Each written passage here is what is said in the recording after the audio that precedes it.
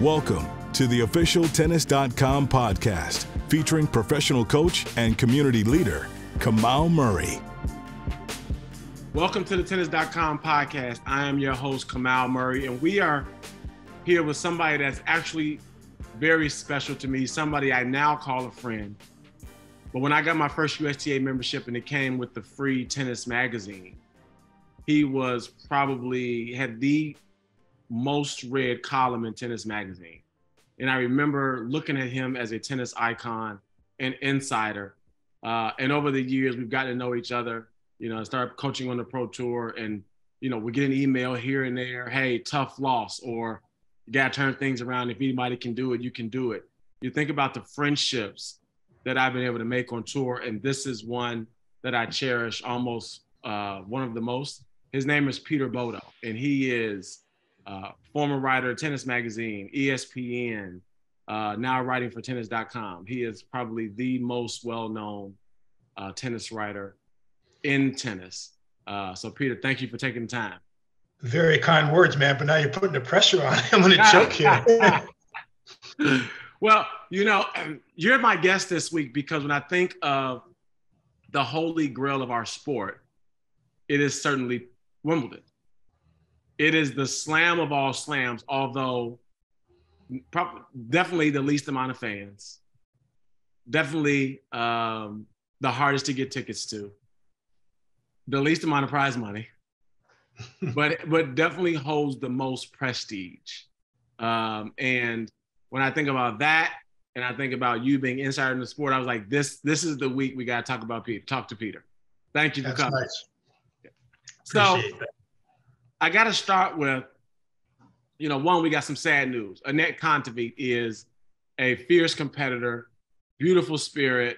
She just announced that her career is basically over because of a back injury where she will never be able to train. And to me, as a coach, it signals one important thing, and that is the window in professional sports is short. The window in pro tennis is very short. When you get hot, you got to keep going. Even if you played your 12 or 16 tournaments, you got to keep going because she was hot at one point. And you got to maximize that because you never know what happens. And I think this is a good example of a great player, a great person who was hot. I mean, she beat Sloane and I in Asia one time. I was like, man, this girl can play, right? It's sad to see her go at such a young age. She got a long life ahead of her, but geez, it just testament. You might want to send this podcast to Nick Kyrgios, by the way, given I know, right? where you're talking here, and she's one of those interesting players who really, she did all the hard yards. She worked in the trenches. She, physically, fit. She came close. She, as what she did in Asia there, and she's come within a sniff of the really big win, the breakthrough win, getting herself established in the top. So it's really kind of heartbreaking to see somebody go out before they want to go out. Yeah. And conversely, you got Venus Williams, who accepted a wild card in Wimbledon, who has had the longest of long careers in tennis. What is your take on Venus still out there hanging around and playing? I mean, for us, it's still a treat. She'll definitely still be a draw. But she is moonlighting now. I love people who love to play. So basically, the fact that the last thing she needs is money, although, there's always more to be had. Yeah. But, she's just putting it out there. You can tell that, that she's made to do this kind of. And I think it's really been also, I think for her as age goes on, she's kind of really realizing that she's had a lot of other diverse interests and businesses and stuff. But I think she's probably realized that to some degree, even though her dad, Richard, was absolutely right about diversifying yourself and having other interests, that, man, it's pretty hard to displace that tennis. And the idea of not having that in your life is really pretty challenging. On the other hand, she's really adjusted, I think, very well to playing with house money, which a lot of champions have not done in the past. And so basically, she's not embarrassed out there. People always say, well, I don't want to be walking out there when I'm 35 years old and really, I can't hit the ball the way I used to. No, she said, yeah, I'm a player. I go out there and I play, and I can always think I can win. I got that much self-confidence, that much desire, and I think it's a marvelous thing. Well, let me ask you this, though, because another way to think about it is perhaps you are handing young players and people who may not deserve it a piece of your legacy. If you stay on tour longer and, obviously you're not at 100%, not at the level you once were, and you're handing people who were probably 5 years old a very career memorable kind of win over you. And I think about that when I think about like Nadal or Federer. When they weren't 100%, they rarely, when I say 100%, I mean like able to compete, right? No one's ever 100%, but able to kind of compete and give it a good, solid go. They just would not play, right? I don't think that they could really stomach handing a piece of their legacy to somebody that just was uninjured at the time, right? Mm-hmm. So what do you think about that mindset? Oh, I think that's pretty interesting, and I think it's actually very true. Look at how many of these guys use a big win, even if there's an asterisk at the win because the other guy had an injury here. They look at Taylor Fritz and Nadal, a couple years ago there. It really is such a boost for some of these young players. Now, granted, Fritz is an established top professional already, but I think he kind of went to the next level after that Indian Wells performance. So, I think that's really, really helped him. I think it's great for young players to be exposed to that. It's also great to see the fact that there are people who are in it for the longevity, because there are a lot of other people whispering about, how much they hate the game, or, get in there, grab as much money as you can, keep going, and then get out quick. And there's all kinds of stuff flying around there. So to have people who are vested like Venus, and to have them, and Roger, for instance, another good example of somebody, he didn't really overstay his welcome, but I think I very well could have seen him doing that if he didn't have the injury issues, because he's another guy, just loves to play. And there's no shame in going out there and playing. And I think, Billie Jean King once pretty famously said that, people were saying, gee, Billie, don't you think these people need to go out on top? Isn't that great? And, she said, no, she said, your career should have a bell-shaped curve, basically. And you start, you struggle, you go up, you get good, you get really good. You walk away at the top, you don't know what the other side of the hill looks like. And it's life valuable to know what the other side of the hill looks like. So I have to ask, when you think about our sport, right, and you think about just the memories, the Federer Nadal match, the Isner Mahut match, right? You think about just some of the classic battle. And I remember watching Kyrgios play on court 3. And I was in the players' lounge looking from above, right? I can remember seeing Sharapova lose. Maybe it was the girl that had that long. I remember, you know what?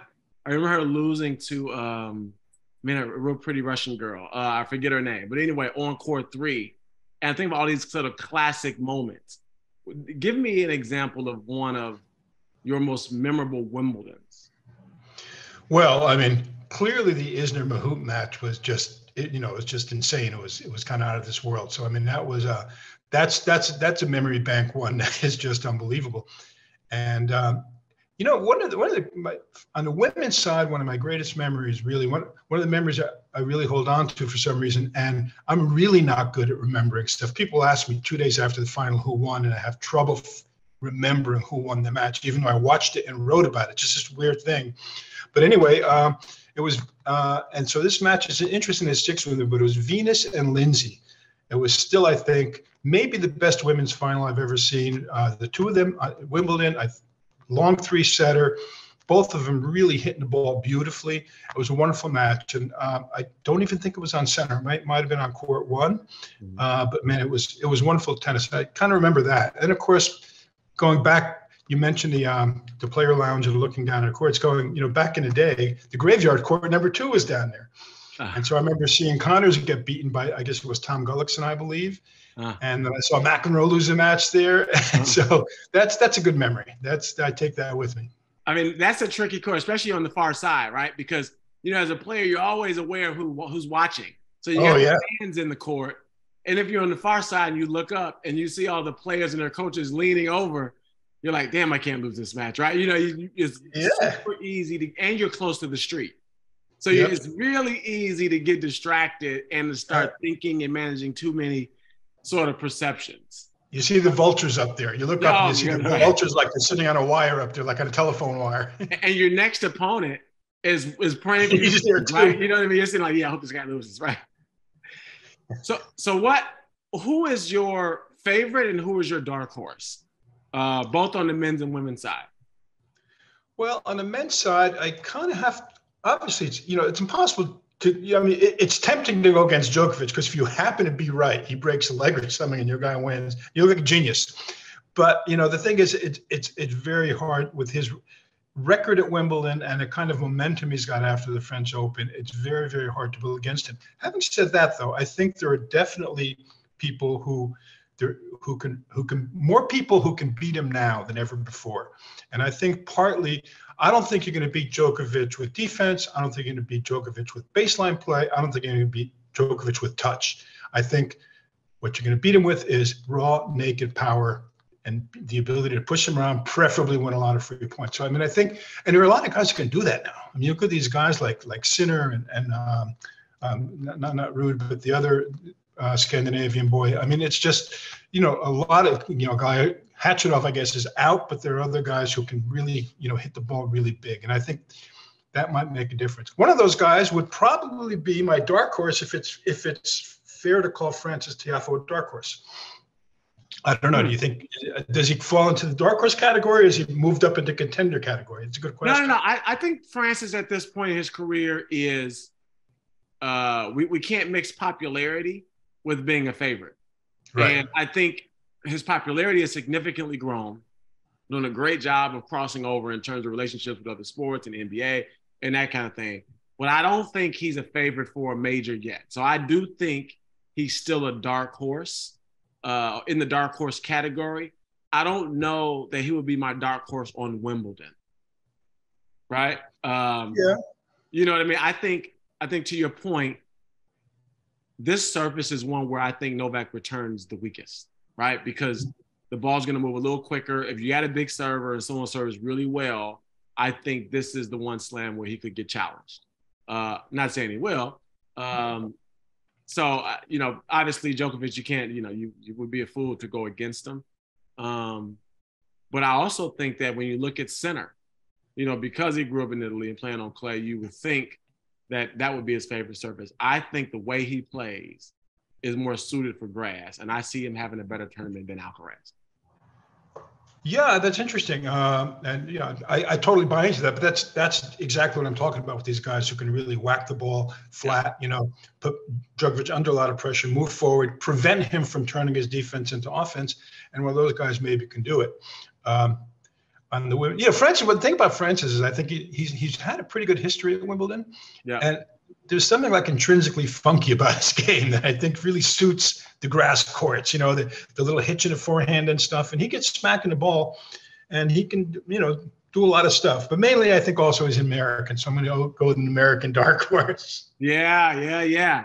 So let's talk about that for a minute, because as a writer, you have historically been seen as American biased, even though you're not American born, right? You're Aussie born, but you were sort of, people view you as very biased towards Americans. Where does that come from? That comes from actually I'm from Austria, to Hungarian parents. But interesting that you remember, and I appreciate that.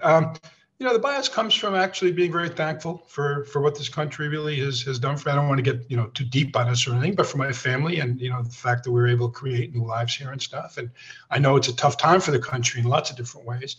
But I also feel, there's nothing wrong with rooting for your fellow countrymen. Yeah, it's an international game. I wouldn't go out there, and if I were a fan, I like to think I wouldn't go out there and, and hassle Nadal or Djokovic or anyone because they were, quote, foreigners or anything. But I have an affection for the home team. I can't help that. I try not to let it influence me. As someone once said, you can't really be objective, but you have to try to be fair. Mm. So I try to balance it and be fair with it. But yeah, that's my bias. Huh. So on the women's side, what are you thinking? Who's your favorite? Who's your dark horse? I think the women's side is absolutely, wide open. Swiatek hasn't really had the confidence, I think, at Wimbledon, and hasn't really, cracked the code for grass court tennis. So, right off the bat, that's for Rybakina. The question is she going to be able to handle the pressure? That's one. Well, let me say this. What I thought was most interesting, and it's funny, you know, as a coach, you always say, oh man, I've got to defend this. I've got to defend that. She's going to come. She's going to be defending this. You're keeping track of those 1,000 points that you're going to lose, right? Or 2,000 points, right? So it was interesting in like a presser just a couple of days ago, I heard her say, I'm not 100%, but I'll do my best. And I was like, is that an attempt to take the pressure off? Or is that an attempt to do a trial balloon for an excuse, right? And I think that when I see people defend their first major, which this is her first time defending a major, you see that, right? I'm not 100%, not feeling that great, but I'm going to try to do my best. And then perhaps giving themselves the opportunity to work their way into the tournament. But from the other side, you also are giving that first or second round opponent a little bit more belief than they probably had. Because as a coach, I'm going to say, she's not 100%, keep her out here, right? What do you take from pre-tournament pressers where players start sort of, I don't want to say making the excuses, but also trying to relieve the pressure? I think it's great. I mean, it's a great study, and, you know, it's a great opportunity for anyone to play armchair psychologist. And you can really, you know, and I think you can read a lot into that stuff. To players who are kind of edgy or touchy and they're a little bit, you know, short-tempered maybe, they seem irritable, they're a little kind of clam up, they freeze up a little bit. You look at it's interesting also to look at the body language, like in the pressers, you know, the people who hunch over and cross their arms self-protectively, you know, they're not really that comfortable, and not so much in the experience, but really with the content of the thing. I mean, you know, we saw with Naomi, of course, you know, how that impacted her. So, you know, I think, you know, you can read a lot into it there. And I think there are, I think, mind games being played all the time in tennis. Mm-hmm. The great thing for me is that the mind games don't always have the desired result. You invest a lot into mind games, and I don't think the payoff, generally speaking, is as big as one might expect or hope for when they engage in that kind of thing. So I don't know. I mean, I don't see any reason not to pick her as a favorite. She's been playing, I don't know about this injury, but she's been playing really, really well. And I don't really have a lot of faith in Sabalenka. You know, I don't think the spots on a leopard change overnight the way they seem to have with her this past year. And God bless her if she's playing great, fine. Certainly she's playing great, she'll probably win the thing. I mean, there's just too much power there. But I don't have a lot of faith. And I think she would be particularly susceptible to early round pressure. So the one thing I think hurts Sabalenka on this, she's probably going to have a solid tournament, but I think the one where I think she's a little vulnerable on the surface is her back swings are really high. Like her take backs are really high on a surface that gives you the lowest bounce. Mm-hmm. And so I do think on this surface, I wouldn't pick her as my favorite simply because of the difference between the height of the bounce and the height of her take back, right? And I think she'll have a solid tournament. She'll catch up to a few of those balls, but I think under pressure, she's going to be so late, right? If someone gives the ball a little bit of gas with that sort of height difference, then I think, you know, Rybakina is a better hard-hitting favorite than a Sabalenka. I think if I had to throw one more in there, I think Swiatek. I think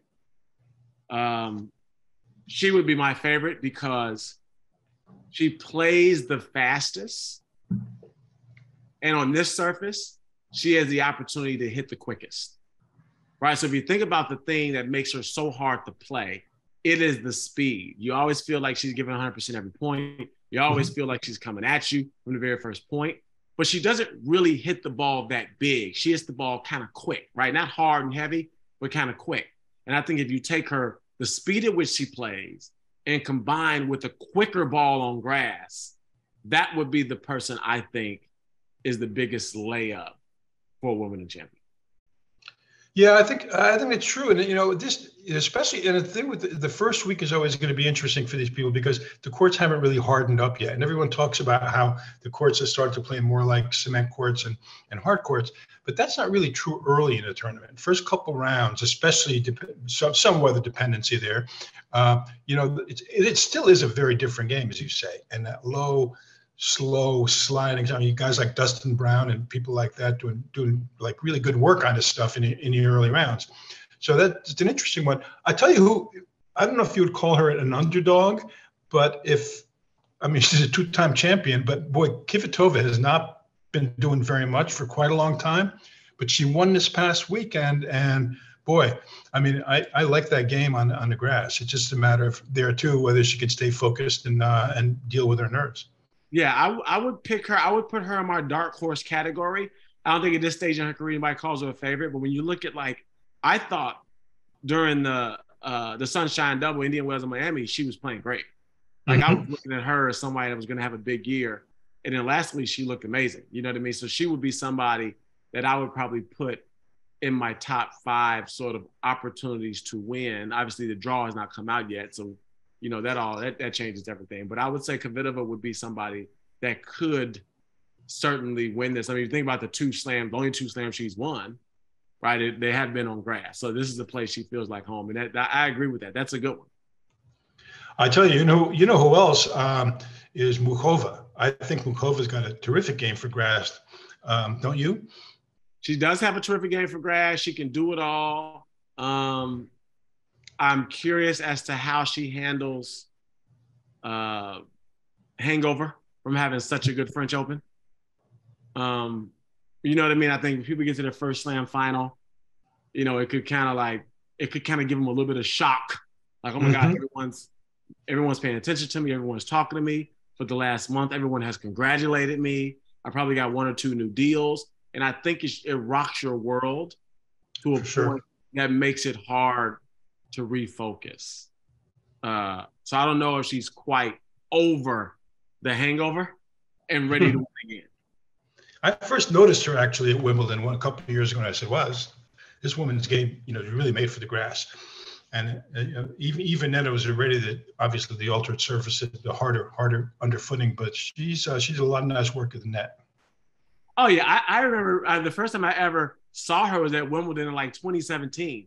We were walking on the practice courts down the hill, kind of by where the gym is, like the temporary gym, and we had to walk past her court to get to the court adjacent to her, and she gave us this look like, "How dare you walk past my court?" And really? And the player I was with was like, "Who is she?" There you go, exactly. It was really interesting, like the look she gave us, as if like she owned that set of 4 courts, sort of to the far bottom. I was like, "Whoa!" I mean, it was some bravado. But yeah, she's a tough player, totally complete game. I don't know that I would trust it, knowing how a big win like that goes, and how few of them can keep it going without sort of a hangover effect. I don't know that I trust her right now to do well. Interesting. So you've written for everyone over the years, and you've had to watch. You've had the opportunity to watch different eras. Tell me about how the Pete Andre era differs from the Federer, Novak, and Rafa era. Well, I think if you added up the total number of Grand Slam titles won by those guys and somehow converted that statistically, in a weird way, you do have a very, very clear and honest evaluation, because, you know, the game's only gotten better. So you can't say that these guys, this big 3 now, you can't say that they actually benefited from a weak field. You can't say they benefited from, being surface specialists, because now it's almost like the game is becoming a one surface game, right? I mean, everything is kind of medium slow to medium fast. Right. And so, I don't think there's any comparison. I mean, I think one of the things that really changed and it really hurt the earlier guys, was the fact that Australia, it just wasn't that important to them. So they would either miss it, sometimes not even play that well down. It was only in the Sampras era did it start getting good. And that's what I think, that was the main reason. I mean, no offense, and I think Pete is terrific, and I think he's the next best player after these guys. But I think is one of the reasons Pete was able to break Emerson's record was because all these other guys, Connors and Borg and those guys, didn't play down there. McEnroe didn't play down there a bunch of times. So I think that really benefited Pete. But I mean, boy, I think the evidence is that this is more than the greatest era in tennis. It's really unusually, exponentially better than, like the next generation kind of thing. Well, let me ask this question then, because the 5 names I mentioned are sort of the definition of professionalism, consistency, right? Longevity. Remove Federer, Novak, and Rafa, and you look at, from a character standpoint, the next wave of players. You having watched so much tennis and seen, and really been one of the guys that had the opportunity to interview all these guys, one of the trusted people to do these interviews. Who do you think has the opportunity to be the next big three? Not just because they can hit a ball, but from a leadership, character, and willingness to be professional and consistent and not get too distracted standpoint. Who do you think is the next three? Well, Alcaraz, I think, has clearly got all the earmarks that you look for in somebody. He loves it. He loves playing the game. He's not, he handles pressure pretty well. He handles frustration really well. I mean, look, going out the way he did to Djokovic, I mean, that's, that was kind of a disaster, really, when you come right down to it. That's, a lot of people would be embarrassed about that and would be really, really furiously angry. He handled that like a champ, I thought. So he's clearly in the lead there. And for this whole podcast, I've been trying to remember the name of the Danish kid. Holderun. There you go. I beat you to it, please. But I'm thinking, why am I blanking on him? Holderun. I think he's another one. They're the character. It's not even so much the game. I can almost look past the game, but they're the character. The guy's pugnacious. He can be kind of nasty. He's kind of on that Macro O'Connor's kind of a model when you look back at tennis history and stuff. And he's got big game. He's got big modern game. So I think he's right up in there. And I wouldn't write Rudolph as a contender because he's very, very smooth, very consistent. Obviously there's some issues there with the lack of power and second serve, I guess, and stuff. But he's not a terrible server. I mean, he's not awful, I don't think. So I think he and Sinner you have to put in there too. Those four guys. I think if I may be overlooking someone here, but you have any ideas I might be overlooking? She's funny. Tsitsipas is up there, but yeah, I think Zverev at one point could have. I don't know that I still feel that way. So no, it's up in the air. I mean, you would love to see Nick Kyrgios kind of like just take off. I mean, if you remove the big three of everybody else, he's head and shoulders the one that could just take this game to a whole nother level and no one else is even close. Maybe Alcaraz obviously is close, but everybody else would be, non-existent if he, had that sort of consistency to him. But yeah, no, I think you hit it right on the head. A little bit is a problem, right? Huh?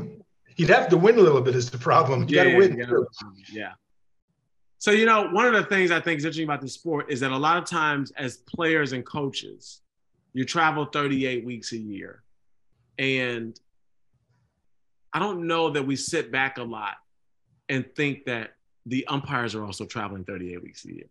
The writers are also traveling 38 weeks a year and appreciate the entire circus, right? I always just say, hey, it's a traveling circus. We're going to see each other in Wuhan, then Beijing, then Osaka, right? We're all kind of in this thing together versus separate.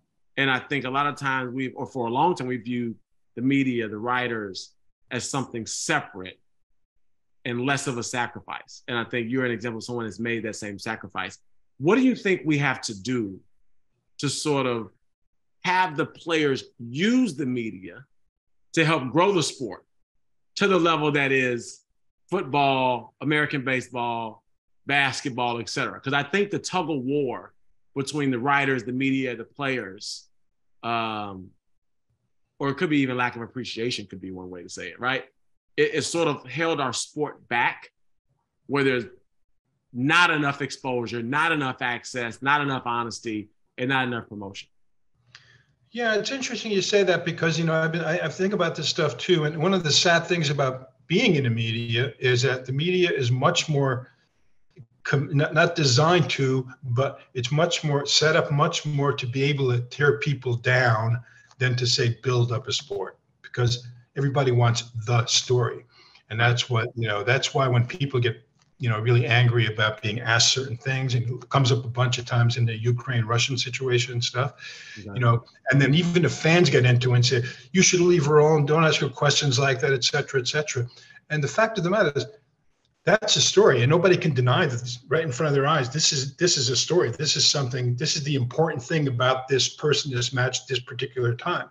So, and so a lot of times the players get very defensive about that, and then you have this tension between the players and the press. It's really unhealthy for everyone, I think. And then you have models of people who have handled this really, really well. Serena, later in her career, really turned a corner and was able to handle it really, really well, I think. And Federer was like the master. Federer was like, and with Federer, you could ask him, you could ask him the, do you still beat your wife question, wow. and he would say, no, I've never beaten her, and it's not, probably I wouldn't put it that way. And anyway, let's move on. Or he'd say no comment. And it's a little bit like, you want to, sort of grab people and shake them, the players, and say, look, all you got to say is no comment, or you really don't want to talk about that, or this is a very private matter to me. But it doesn't really happen, and there's all kinds of defensiveness going back and forth, and I think that's a shame. I think the other thing is, the media is also always going to be a little bit wary of being too promotional of the game. I'm a little different because I've been mainly a tennis writer most of my life, and other things I did had nothing to do with tennis. So I always consider myself kind of like the Homer. I was a pipeline through which players, express themselves to the fan, that I try to put them in context and it gave them a voice. I tried to give them the voice and a platform.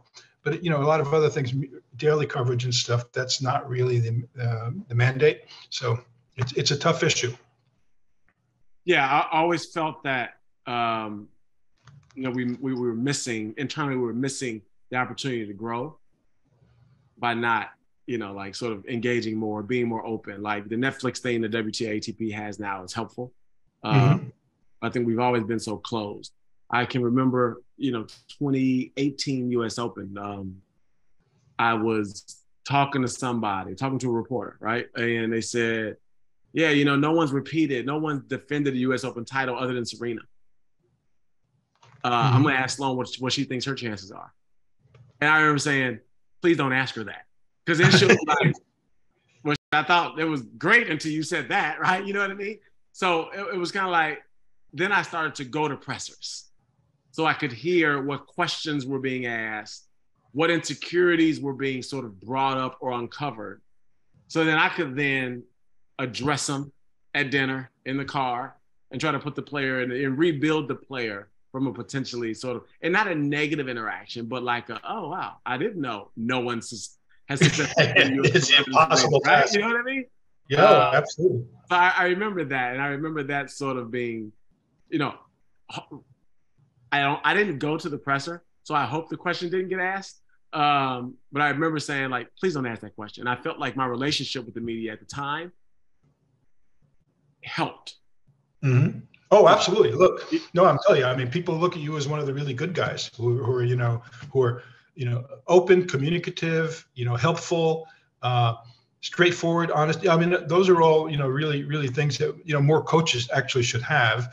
I think the problem a little bit also is that, players don't have any voices other than their own. So, they don't really trust, they don't like people talking to their coaches, like, Maria Sharapova, for instance, whoever she was working with at any given time, whatever, no. Coaches would say, no, I'm not talking. When a coach says I'm not talking, that means a player said you're not talking. I mean, that's kind of how it works, I think. So yeah. That's a difficult, that's a difficult thing. And I think there are a lot of opportunities missed with that. Yeah. And look, I mean, I know as well as anyone in my profession, some of the people can really be jerks. They can ask the wrong question at the wrong time. They can ask a loaded question. They've got, something in their heads either about the, lead they want to write or some track they want to pursue. And they will actually ask something that's really, ranges from insulting to offensive. And there's better ways to do every one of those questions that make people grit their teeth and make fans, take to Twitter and dump on it. Every one of those questions can be rephrased in a way that is not nearly as offensive or insulting. Really blunt it a little bit, and you can still get the truth. I've always believed you can still get the truth by being, for lack of a better word, nice. So you've been very generous with your time, but I got to know one question. You have had a lot of access to some of the greats that, number one, some writers don't get, and number two, some players and coaches don't get, right? Not anymore. It's a funny you mention that. Not anymore. It used to be a little bit different. It's very difficult now, even for the best writers. Yeah. So tell me about one of your most memorable interviews. Oh, geez, that's a tough one. There's so many. I think when one that really pops to mind was when I went to Hawaii for Davis Cup match and did a long thing with McEnroe about he had just gotten together with Tatum O'Neal, and he was kind of I think they just had their kid too. I'm pretty sure this was that particular time, and we just had a really good time. You get him away from the typical tennis environment, especially from a Grand Slam. And that's since Davis Cup. I don't know how Fed Cup has been, but Davis Cup has always been a great place for a reporter to get access and to have access and to do a good job with kind of a longer profile type story, because, there's not that much stress as you have at a Grand Slam. And you're also not impinging on somebody's off time where, you got to go, I'd go and visit somebody for 3 days and talk and everything. And it also is a demand on a player. I mean, it's definitely a transactional relationship, which is kind of tough because you kind of want to be friendly and you want to look at the person as kind of a friend, and they probably want to see you that way too. But there's always kind of a transaction there. I'm just trying to remember some. Oh, Martina Navratilova, the big blackout, northeastern blackout, rolling blackout, took out the entire East Coast, maybe even Chicago. I'm not even sure. It was giant. Gosh, I wish I could remember what year it was, but it was like 20 years ago, 25 years ago or something. So Martina and I, we agree to talk, and we get in the car and leave, and we can't get from the stadium to the hotel. So I'm there with her for like 4 hours sitting in the car. My interview's long finished. And we're talking about horses and about this and about that. Get back to the hotel, and we had to, they finally got a service elevator going, but we walked into the lobby, and literally everybody's sitting at these tables, and there were candles, by candlelight, because it was a total blackout. Eventually they got something going again, and it was a service elevator that did end up taking people up. But that was amazing. I was in a car with Martina for 4 hours, Right place at the right time, right? Yeah, boy, was it ever. I could have jumped out of the car and written a book. Right. Well, Peter, you are one of the good guys. Your career is long and storied. You're probably saving some of these secrets for your next book, so I won't even ask you for any more. I wanted to thank you for your insight into pre-Wimbledon, your picks, your insight, and also your contribution to the game. I know it's we're all working to try to grow this game, make it more attractive, and make it more lucrative, right, for everybody. And what you do definitely helps. So I want to thank you for coming on the show and for all that you do. And right back at you. I think you're doing a great job with this podcast.